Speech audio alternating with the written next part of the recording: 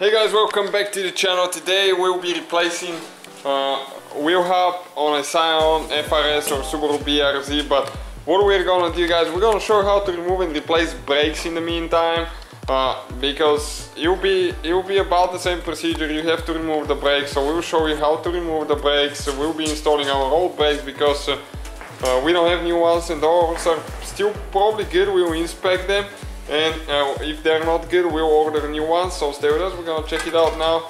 Make sure that you jack the car up, use a jack stand, take the wheel off. So stay with us now. Okay, so what we need to do now, we need to compress the cylinder right here.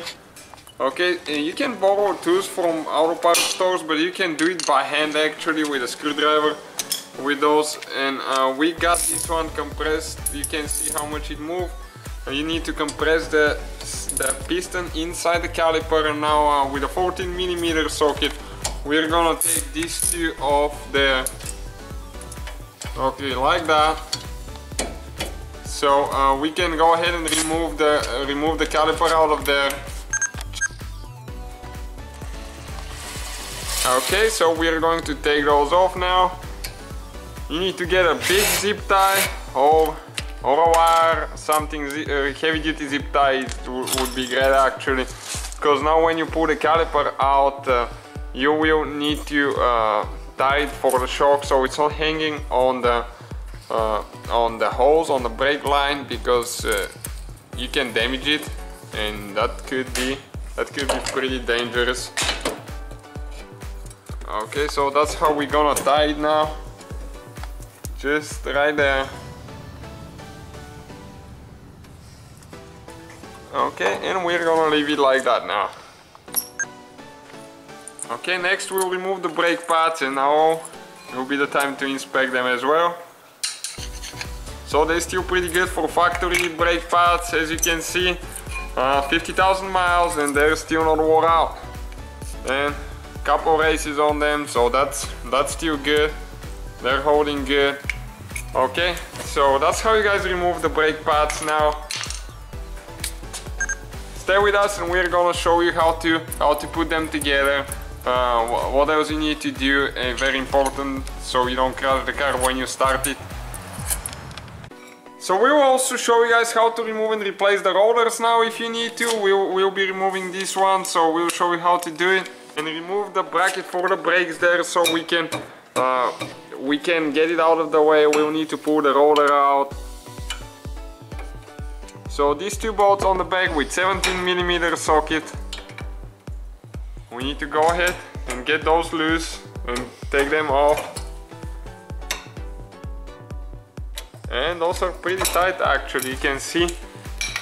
So we want to see now if we can do them with a little ratchet once you get them loose. Yeah, and then we'll go by hand.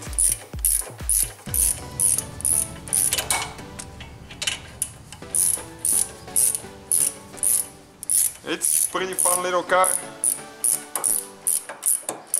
We'll have a video, guys, how to do the dance pedal thing on, it's called, when you turn all the traction control systems off, which is pretty great for drifting.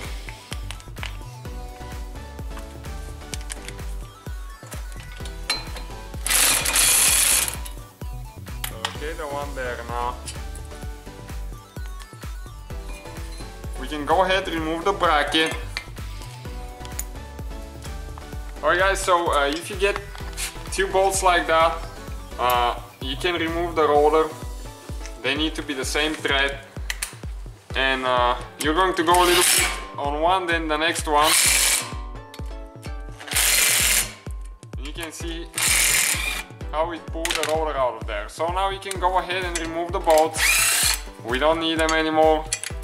That way you don't hammer the rotor out of there and damage it. Okay, right here. Okay guys, that's the rotor, that's how you remove it. So we're gonna go ahead in a little bit and put things together and show you how to install the brake pads. So we're ready to install the disc. You can see the rotor here now. We put new wheel hub. That's the old one that was causing problems that I told you we're replacing, guys. It was really noisy. so we replaced it. Only about 80-90 bucks online, free shipping. So now we need to apply some thread lock on the two bolts there. That's for the mount for the brakes. You need to get those tied because it's very important.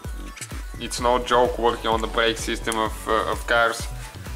You need to do everything the right way.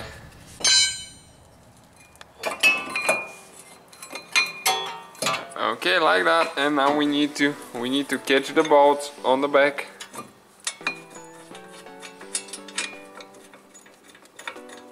Okay, one is in, now the second one here. And when you buy new brake pads, try to get the one with the new shimmers, or whatever they call the those metal plates here. And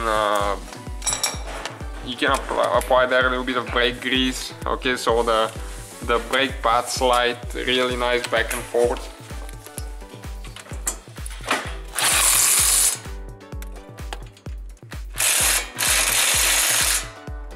Okay, now we're gonna get them tied by hand because the little impact is not enough.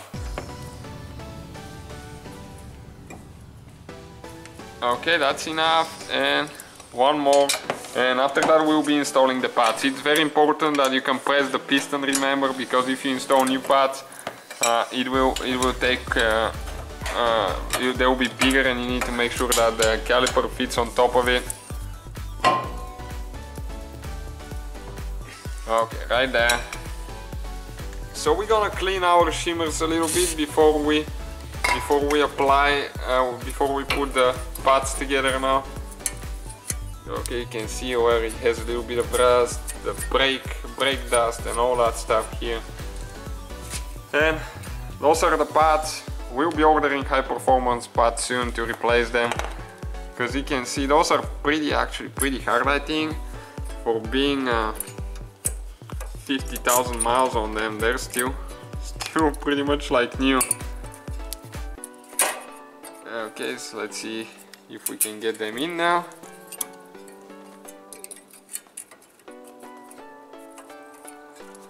Okay, need to press this one down a little bit.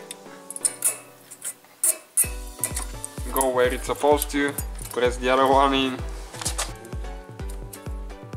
Okay, so if you put the top in first and then the bottom, it's easier. Okay, now the one on this side here. So if you get the top in first and then the bottom, it's easier that way. You need to make sure that everything is lining up good, otherwise it won't go in and you might damage those metal glides here.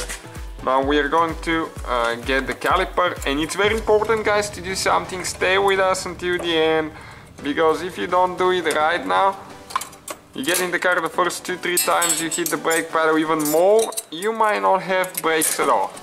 And yeah, it does happen. You'll be surprised how often it happens at brake shops when new people work there.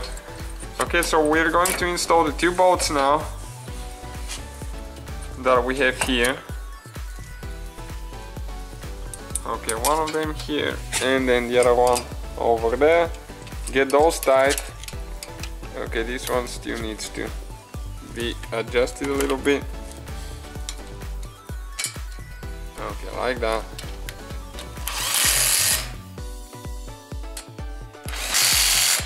So now we need to do them by hand, make sure it's good. Don't use too big tools because those are not very big bolts. Okay, like that. And now you need to go inside. Okay, check out now how it's going to compress now. We're gonna press the brake pedal about 10 times. Okay, and until one of them, okay, hold the brake pedal and try to turn, make sure it's catching. Otherwise, if it's not holding good, it means that it still has play, because if you compress the piston a little bit too much, it needs to come out so we can push the brake pads to contact the roller. So that will be the whole procedure, guys. Thank you for watching. Just install the tire, and don't forget to subscribe for more videos.